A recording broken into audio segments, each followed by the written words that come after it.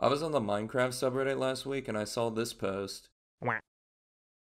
I thought it was a really cool sounding idea, so I made this.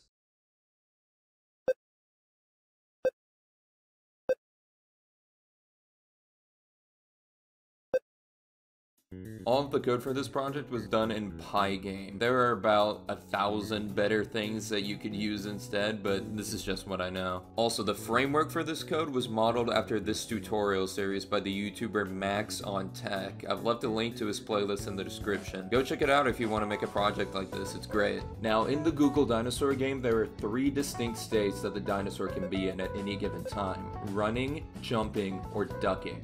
In the Minecraft loading screen, the armadillo is already running, and making it jump is simple enough. The only problem is that there's no point where it ever ducks, so that was the first thing I had to address. I drew these 2 sprites that the armadillo will cycle through while it's ducking, just like how it rolls itself up into a ball in the game. I'm not the best at pixel art in the world, but this ended up looking better than I thought it would in motion, so that was good.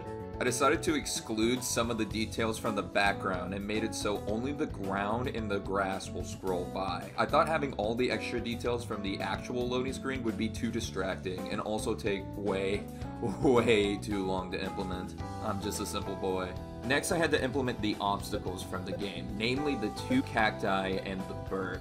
I drew these 2 sprites to reskin the cacti as a Minecraft cactus, and drew these sprites to turn the birds into phantoms. The type of cacti that spawns, as well as the height that the phantom flies in on, are both random, just like in the Dino game. And also like the Dino game, if you touch either of these, the run is dead.